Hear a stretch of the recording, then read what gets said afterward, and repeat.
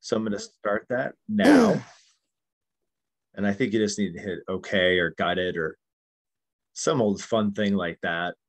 But tonight, I'm very excited uh, to spend some time with you and to spend some time with my good friend Nate talking about the Tower Garden. Now, Nate and we are both full time in ministry, and because we are both full time in ministry, we have servants' hearts, and we are truly called to help others in every which way we can. And this is why we discovered and we found the Juice Plus Company, which I'll talk a little bit about at our closing. But I want to get right into the Tower Garden because we both feel this is truly a way to serve others. Now, my wife and I, we have 7 children at home, and we own 2 Tower Gardens ourselves.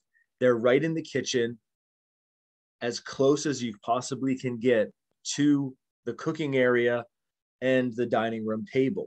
So it literally is food that we are growing, the freshest it can be, and available to us all year round. Now, we live in New Hampshire. It's spring right now, and we still can't grow outside because it's still getting too cold at night. So we're so thankful for our Tower Gardens, which give us the ability to grow fresh produce all year long. With that many kids, it saves quite a bit on the grocery bill, okay? And it's also a powerful learning tool because we homeschool our children as well. And as educators, I want to make that connection very, very clear, because what Pam and I have found over the years is this Tower Garden is wonderful. It's a powerful thing to have at home and to share with our kids and to have available to us. But what we've realized and what we're talking about tonight is there is a much larger purpose that Tower Garden has. There is a much greater reach that Tower Garden can have to serve communities, not just families, but entire communities. And so we're going to be talking about the potential of the Tower Garden to serve others tonight. We're going to talk about a variety of communities. We're going to talk about schools. We're going to talk about the potential the Tower Garden has in serving church communities and certain ministries within that community. Okay. Nate has also found just a profound impact that is made on senior centers. So all of these larger communities, we want to start thinking bigger when it comes to the Tower Garden. We want to start thinking about a much larger potential for the Tower Garden. You know, not that it impacting our families personally isn't powerful, which it is powerful, but it can do so much more and serve so many more people if we bring it into these larger communities. And that's what we wanted to talk about tonight. So what is the Tower Garden? You can see I have a couple nice images behind me, but just to start, I wanted to share a very short video showing images of the Tower Garden, showing what it is, and how it can maybe be used to kind of set the stage for our conversation tonight.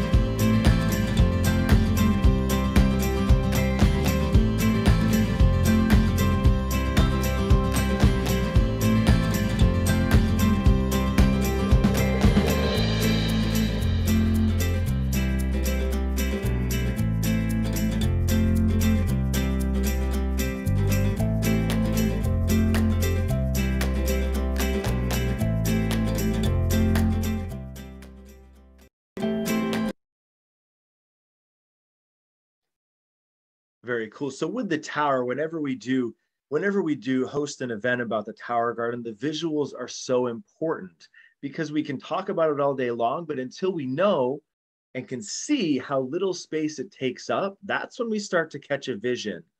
And we can see that we can grow up to a half acre of produce in a very small area. Now, believe me, my kitchen is not that large. And we have two very comfortably in the corner growing produce all year long. So again, Pam and I, we are, educators. We're teachers. It's just part of our blood. We have this servant's heart, and we want to serve others. And so it was very, very important for us to learn about the programs in regards to education and how the Tower Garden is really made for the classroom and for, as we said at the beginning, that larger community. So it really is the perfect school garden. Okay, and this applies to many other communities. But right now I want to move into and talk about this area of the school and bringing in into a school community. So the Tower Garden advantage really is healthier, easier, and smarter. In the classroom, it will bring opportunities for food, nutrition, and learning. This Tower Garden, okay, it's clean, nutrient dense, and tastier food. What I love about our towers is it grows plants 3 times faster than traditional gardening. And it increases yields by an average of 30%. So it's growing faster and it's yielding more produce over a shorter period of time. In the classroom, it provides an opportunity for students to succeed at something new and grow their own food. What a powerful thing. What a powerful thing. I'll always remember when I was assisting in kindergarten, I worked many years as a paraprofessional in the public school system. And assisting in kindergarten, we had this jaw-dropping, eye-opening lesson where we would talk about where our food comes from. And so many of these kids did not know. Well, the grocery store. No, do you plant a cow and grow it in the ground? No. Where does our meat come from? Where does our produce come from? Our fruits and vegetables, they didn't know. So it was very, very eye-opening. This is the potential of the Tower Garden in school, okay? Nurtures healthy habits. The more vegetables students grow, the more vegetables they will want to eat. And imagine trying a new vegetable at school for the first time that you had never even heard the name of, right? And it's convenient for teachers. Teachers don't have time, okay? And again, a lot of this will apply to our other communities we're going to talk about in a few minutes. All right, so it's very convenient. This is excellent for beginners. You don't need a green thumb to grow a Tower Garden. Okay, underline it, exclamation, exclamation. You don't need a green thumb to grow a Tower Garden. There is no digging and no weeding because it does not grow in the dirt. There's no dirt, there's no soil involved in growing plants in the Tower Garden. There's no excessive watering schedule for teachers. It waters itself. Okay, the watering system is on a timer, the pump is on a timer, and it waters itself when it needs to, along with the lights, which provide it the light that it needs. There's no need to take the class outside to an outdoor garden site. And again, the space, it easily fits into a small space, into a classroom, okay, with 20 plus growing ports, okay, it's a vertical growing system. So it takes up much less space. It's on wheels. One school can own one of these and they can wheel it from classroom to classroom and the whole community can take part. Or they can choose to just keep it in a central place. Okay. And again, from an educational standpoint, the tower really touches all subjects and disciplines that are taught in school. This is not just science. This is math, writing, art, literature, everything. Okay. We can connect the tower and bring it into every subject that's taught in school. And that's why the company made such a point and saw it that it was so important to create Common Core aligned lesson plans for grades K to 12, which are provided free of charge and which are supplied by the company. The company really takes this seriously. They don't like to do things, you know, halfsies. They like to go all in. And so they provide all of these resources for educators. And what I love about the Tower Garden is it's a very sustainable. It uses much less water. Okay. It uses only 10% of the land of traditional farming. Okay. And it recycles 100% of the nutrients and water that you put in the basin of the tower. There's no need for pesticides and herbicides because when you're growing indoors. And the tower itself, the white material it's made out of, is a high quality, USDA approved, UV stabilized food grade plastic. You cannot just go get this stuff at the Home Depot in the plumbing aisle. Okay, this is a very high quality material that the Tower Garden is made out of. Okay, so in the schools, it's such a powerful thing. And I want to, I can never talk towers without bringing up one of my personal heroes. And then I'm going to pass it to Nate right after this.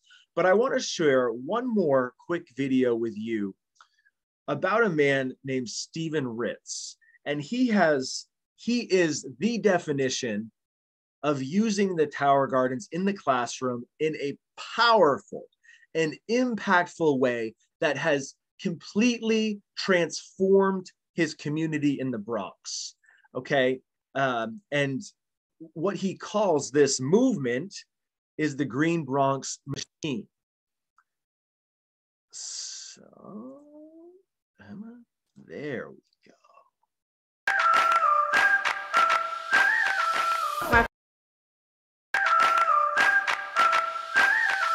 My favorite part of Green Bronx Machine is when we cook. I want to learn how to cook. I feel happy about cooking. And I never cooked before. And like make new foods that some people haven't tasted before and present it to the world. I love Green Bronx Machine because that's where you can make friends. I'm mostly friends with everyone in the program, and I'd be nice to them, so they'd be nice to me. I love Green Bronx Machine because we get to cook and we get to do a lot of things. We get to have fun. Lots of people kept talking about it, and also because it was very cool. I love Green Bronx Machine because I like trying new things. My favorite thing I learned is when we grow our plants and when we make our new foods that we get to try them. Even if we don't like them, we still try them, but that's fine with me. I didn't know that you could grow stuff inside and then you could grow stuff without soil. My favorite thing that I learned is how to plant. My favorite part we're working with plants because we get to help them grow. We don't really see the plant grow, but I think Mr. Ritz has seen a plant grow. The happiest is when I come here because it helped me learn a lot from Green Bronx Machine and also helped me eat better. Sometimes I have a hard day in school, and when I get here I have more fun. And I like the Green Bronx Machine. We all work together and that we're like a family. And that when you're with Mr. Ritz and Mrs. Ritz, they take care of you like you're their own children. They're great teachers. Mrs. Ritz, Mr. Jesse, and Mr. Ritz are, have to say, the best teachers in the world. And that's why I love the Green Bronx Machine.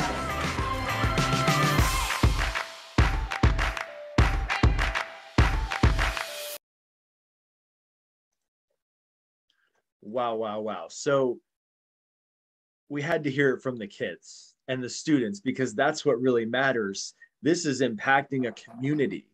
So the Tower Garden has so much more potential than just in a home. This has the potential for transforming and changing communities. And so I'm going to throw it over to Nate now, because he's going to continue the conversation and talk about some different communities that he's seen really be impacted by the Tower Garden in such a powerful way. Awesome. Thank you, Mr. Adam. So yeah, like we all, I think, have had the experience at some point where we came to our boss with an idea. And we said, I have an idea to do whatever it is we do. And it just went super well. And it went phenomenal. And the results were amazing. And we got a big pat on the back and like, that was so creative and that was so inspiring. And I'm so glad you thought that up, and well done, good job, and all that kind of stuff. We're like, yeah, I'm awesome. And, you know, the cool thing about those types of ideas is they're also the most risky ideas. Like they're the ideas that, like, you know, you say, well, I think we're going to try this. And if it works, it's going to be really, really cool. And if it doesn't, it's going to be not so cool. Like, I imagine that's how, like, Tony Hawk must have felt every time he's gotten ready to practice a new set or trick. Like, if I pull this off, it's going to be so cool. And if it's not, I'm going to the hospital. But what I'm hoping to share with you today is a handful of concrete ideas that can be used in ministry that are some of those, like, really cool over the top ideas that get us a big pat on the back. And I'm going to put them in the lens of religious education for DREs and youth ministry for youth ministers, but there's a lot of overlap between the ideas. And before we hop into that, let's talking about some of the challenges that these two groups face. So, like, let's start with DREs. You know, we all know as DREs, we need to, we keep track of service hours for our 7th and 8th graders, or for our confirmation class, whatever grade that may be in. And confirmation hours is one of those things that in many parishes is kind of like a weak point in the program. And it's not because, it's not for lack of trying. It's more so like because, you know, there's only so much a DRE can do to be on top of that. So we try and give some guidance. We want what we want our kids to do is we want them to go out and help others with a servant heart and the joy of Christ, and, you know, say, hey, you know, I want to do this because I want to help you and I want to be awesome and it's going to help my faith. That's what we want. But so many kids aren't there. So we try and help guide them towards that direction. We say, well, do some hours for your family, and do some for your community, and do some for your church. And then we all have those families that they come up and they say, oh my gosh, confirmation is in a month and I haven't touched the service hours yet. What am I going to do? So we try and scramble to find some sort of service hours to do. And they're not always the best service hours. Like, it's just something where I was like, well, you know what? I was going to do this at home. I was going to stuff envelopes for this mailing, but you can do it here. This would be your service hours, stuff envelopes with this mailing. And it's almost like an afterthought, you know, like, I mean, it's good, it's helpful, but it's almost an afterthought of like, you need hours, I need envelopes stuffed, here you go, you know. And we do that, but we don't really feel that it will, like, bring out that servant heart of Christ that we want to share with others. It won't give them that tangible experience of the Beatitudes and the corporal works of mercy and things like that. Additionally, with COVID, pretty much all of us, we stopped our service hours right then and there, you know, for the most part. We all just said, well, don't worry so much about it because most people don't want you near them right now doing things. So, and if they do want you, it gets very, very complicated of who's okay being there and things like that. So, and we're just sort of getting back to a point where we can start thinking about doing some of those activities again. But even when we get into those activities that are concrete and tangible of, like, you know, helping other people with yard work or grocery shopping or things like that, it's like, how do you get the people to coordinate that? You know, we've got 101 other things to worry about, much less who's going to coordinate the teens going to help mow Mrs. McGillicuddy's lawn or whatever, you know. We don't want to be the one hosting every single service opportunity, but we want them to have that experience of, like, tangibly being involved with the corporal works of mercy. That's what our service hours are supposed to do for the teens. And Tower Garden has some solutions for that, which we'll get to in a minute, because youth ministry, we got to talk about youth ministers. Okay, so I did youth ministry for like 10 years before I became a DRE. And the number one service project that is always given to youth ministers everywhere, like this is the top of the list. We get calls about this all year round. We need 150 chairs set up in the social hall for an event this weekend. We were thinking the youth ministry could come and set those chairs up, and then maybe after the event is over, tear them down. And which, don't get me wrong, setting up and tearing down chairs there is goodness in that. But again, it doesn't show the teams that tangible service that we want them to experience. It doesn't show them what it means to be Christ to others. It's a good thing, but it's not the thing that we need them to do. Now, on the opposite end of that spectrum, there's those amazing Catholic Heart Work Camp trips or week-long service trips. You just go out and you take teens to like some place like the middle of remote Tennessee, like where they filmed Deliverance or something like that. And you have them go build houses and help people and stuff. And like, it's amazing. Like, those programs do amazing things, but they cost a lot of money. And it takes a week of your time away from your home, your family, the office. Who knows what's waiting for when you get back from those service trips. Not everybody can afford to go on those service trips. Now you also have to think about fundraising for those service trips. You know, like, these are things that as youth ministers, we struggle to figure out how to balance that. We don't want to be a full-time fundraiser. We don't want to be the people who just set up chairs each week. And we don't want to be the people who are always going on week-long service trips to get the experience we want. All right. So I've got 3 categories of where the Tower Garden can fit into these problems. And whoever invited you to this call, they will connect with you afterwards to sort of help figure out where some of these ideas might fit in with your specific parish and ministry and how it might help you specifically for your particular vision. But in general, let's start with fundraisers, because everybody has to fundraise. And nobody likes to do it because it can be so much work. Like, I remember when I found a fundraiser, they're like, just put envelopes out and ask people to put money in it. Is basically what it was. And I was like, sweet. All I have to do is put envelopes out and wait for the money to come in. I can do this, you know, because fundraising was like not on the top of my list of fun things to do. But with Tower Garden, we can make fundraising more interesting and more student focused. So here's a few examples. There's this wonderful thing called a salad in a jar. So the idea is you get mason jars and then you build a salad in it, and it's portable. You can take it with you wherever you want. And then when you're ready for it, you pop off the lid and you have a salad right there. You can eat it out of the jar or pour it into a bowl, whatever works for you. So in your Tower Garden, grow stuff you need for a salad in a jar. Your kids or teens can assemble these salads in a jar, and then they can man the tables to sell them. And you can do something simple, like sell a simple salad in a jar, which is just lettuce, tomato, and kale with some salad dressing. Or you can go a lot more complex: lettuce, tomato, green pepper, kale, cucumber, and salad dressing, you know, whatever works for you. And there's a price difference for those two things, obviously, because there's more in one than there is in the other. You can do different sized mason jars if you want. There's a lot of flexibility in this and a lot of ways you can do it.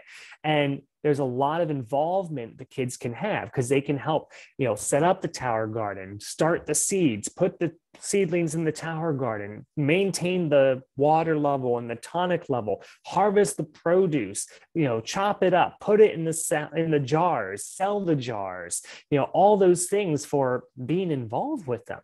It's wonderful. Here's another really fun and easy one. You can grow flowers in the Tower Garden. So now you can't put bulbed flowers in it like tulips, but you can put some really interesting flowers, violets and wildflowers and zinnias and different things like that. And grow flowers, make some small flower bouquets, and you can sell those as little bouquets, maybe for Mother's Day, or maybe if there's a dance coming up or around prom time, you know, buy a unique bouquet for your prom date, something like that. And And again, like the kids can be involved with starting the seeds, getting them in the tower, maintaining the water level in the tonic, and then picking the flowers, wrapping them in plastic, making them look pretty, selling them at the table. There's lots of involvement there. Now and this is a fun one. This is actually quite fun. If you put your tower garden in a central place in your parish, someplace that everyone can see it, a fun thing to do is, again, grow like flowers, something like that, and raffle off tickets for each flower that you have growing. And the idea is whoever's flower blooms first is the winner. You divide the winnings amongst whoever voted for that flower. So it's much like a Chinese basket raffle thing. You know, you have your ticket, you put it in the basket for whichever flower you want. And then now you can take these, you know, these seeds that are growing, and you can put it in on your parish social media, in your bulletin, in your newsletter, in your emails. And like, look, this one's growing, this one's pulled ahead, this one's doing better. They went in the tower garden, and who's going to bloom first? Oh, these two have buds on them. Which one is going to open first? And get a lot of excitement around that. And you're just selling tickets. It, you know, $5 for $5 or whatever you decide to do. Another fun thing, just grow produce and have a farmer's market. You know, tomatoes, peppers, kale, lettuce, pull it off, put it on a table, and come and get it as you will, you know. And again, all the same involvement there. So there's so many options with fundraisers that get the teens involved. And here's the best part: they don't involve a lot of time. You need maybe a half hour to get the seeds started. Then another day, you need maybe a half hour to put them in the tower garden, if that. Then you need like 10 minutes a week to check the water level and the tonic level. It's something a kid can do after mass on a Sunday while you're in the office anyways. You know, you need maybe a half hour to harvest your produce or your flowers, and then maybe an hour to make, whether you're making salads in the jars or, you know, plastic wrapped flowers, bouquets, whatever. But you don't have to do it all at once. It's broken up into small, manageable pieces, and it's easy to do, and it's effective. The kids are so involved with it for every step of the way. Let's talk about service projects specifically now. So again, they're going to be very similar things, what you heard with fundraisers. Again, grow your flowers, make bouquets, and this one is really cool. Make bouquets and donate them as centerpieces to a local nursing home. So like, find out how many tables the nursing home has in their cafeteria. Maybe it's 15 tables. So you need 15 bouquets of flowers, and get little vases to put them in and donate them as centerpieces to a local nursing home. And you can put a little card on them, you know, like, to you from St. Parish, whatever your parish is, Holy Spirit, St. Anne, St. John, whatever. Then grow, this is another powerful one, grow produce and have your teams drop it off at a local food bank. Food banks love it when they get fresh produce. And the great thing about it is that with the tower garden, you can control how much you give to the food bank. So if they say, we need only a little bit of lettuce, you can pull off just one head and let the rest stay there on the tower garden, and bring it again the next week when they need another head. If they say we need 10 bags, you can do that. And then keep going from there. So donating to a food bank. And again, that's as simple as doing the process of growing the food, and then pop the teens into cars and drive them down to the food bank so they can see the food bank and see where their efforts are going.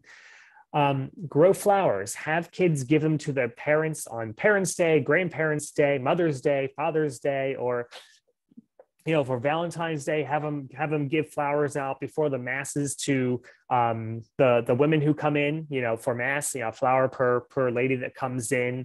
For Valentine's Day, something like that. Grow, this is another fun one.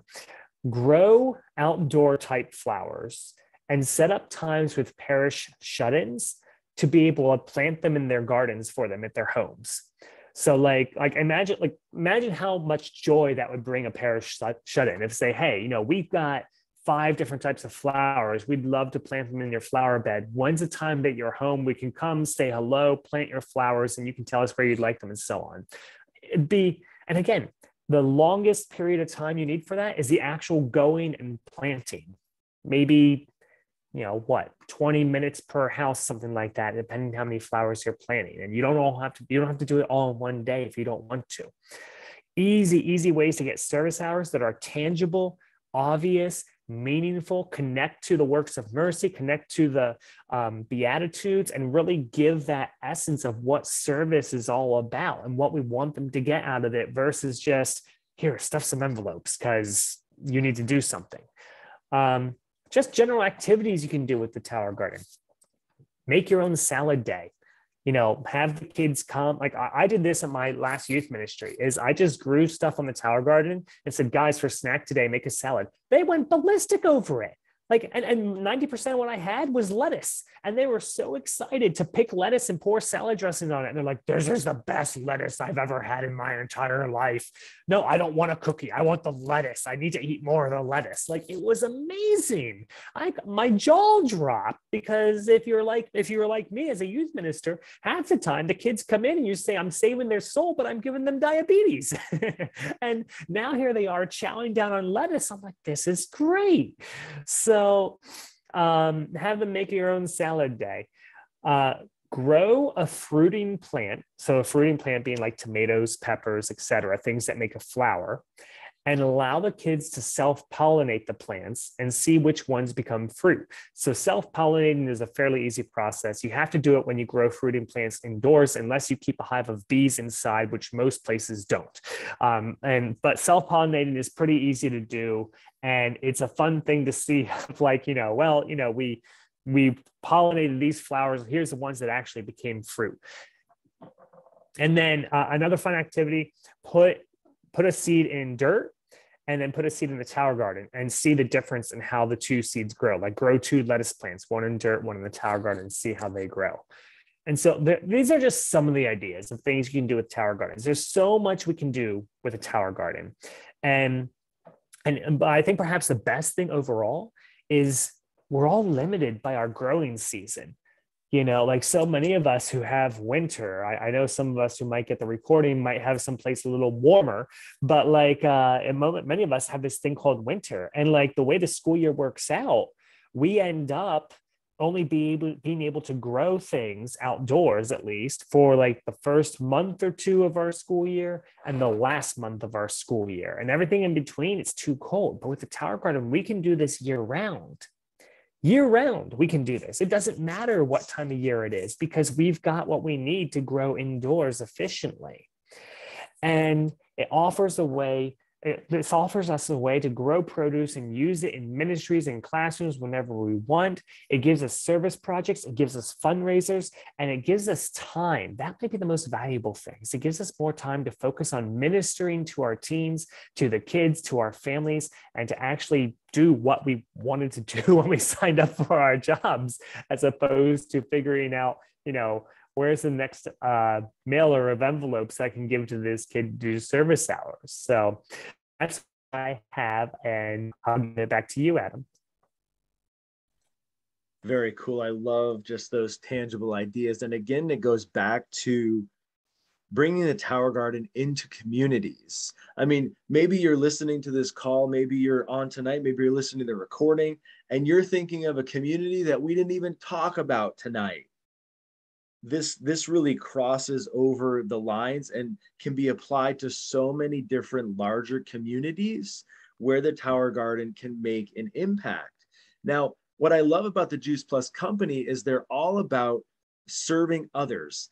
And the goal of the Juice Plus company is really to get more whole food nutrition, more plants into people, and make an impact on every life possible, as many people worldwide as it can. And that's why, in addition to the Tower Garden, what Nate and I are very thankful for with our very busy and hectic ministry schedules, are the other products that Juice Plus provides. Now, when we're, powering through the weekends, because I essentially live at the parish every weekend, that's the busy time. That's the busy time for ministry. That's when everything is happening. And so when we are there, when we are in the thick of that, I am so thankful for the other products Juice Plus provides. They provide a fruit, a vegetable, and a berry blend of a capsule or chewable.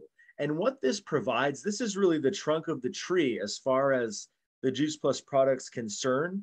What this provides, when I consume my fruit, vegetable, and berry blends, 3 different blend of capsule or chewable, I'm putting 32 different fruits and vegetables into my body every single day. And I cannot afford that at the grocery store. And it is a whole lot cheaper doing it this way.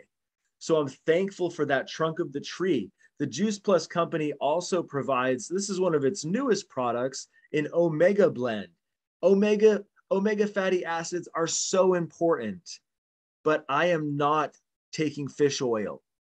The omega blend is a completely vegan source of omega fatty acids. Instead of taking it from the fish, the company used its smarts and said, hey, we're going to go right to the source. We're going to take the omega from the plant that the fish eats. And so it's a totally vegan source of omegas 3, 5, 6, 7, and 9. So it's not only an omega-3, you're getting this wide spectrum of omega fatty acids. Now, let me go grab a bite to eat like in between meetings. No, the Juice Plus company also provides a complete protein shake in either vanilla or chocolate. You guys, this is the best source of on-the-go nutrition I've ever had. It's delicious. It's good with water. It's good with milk and other things and a NutriBullet, however you make it. When I'm at the church, I usually just shake it with water and go. But there's also one more product that the Juice Plus company provides, which really has people who are on the go in mind, a Juice Plus Complete Nutrition Bar. And again, this is a whole food, plant-based source of protein, of vegan protein, a good nutrition, the whole mindset being we want to provide good food for people that are always on the go. That's the mindset behind the shakes and the bars. So the trunk of the tree is the capsules and the chewables. And then we have the complete shakes and bars when we're just running and we need that nutrition on the go. And it's a whole lot better than running into McDonald's in between meetings, right? And so the Juice Plus company provides, and that's it. It's a very simple product line, 5 different products, okay? And the Tower Garden is one of them.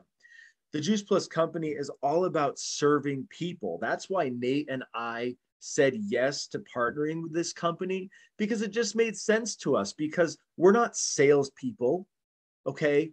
We don't want to go and like bark down people's doors. We want to serve people. We want to pour into people. And that's what the Juice Plus company allows us to do.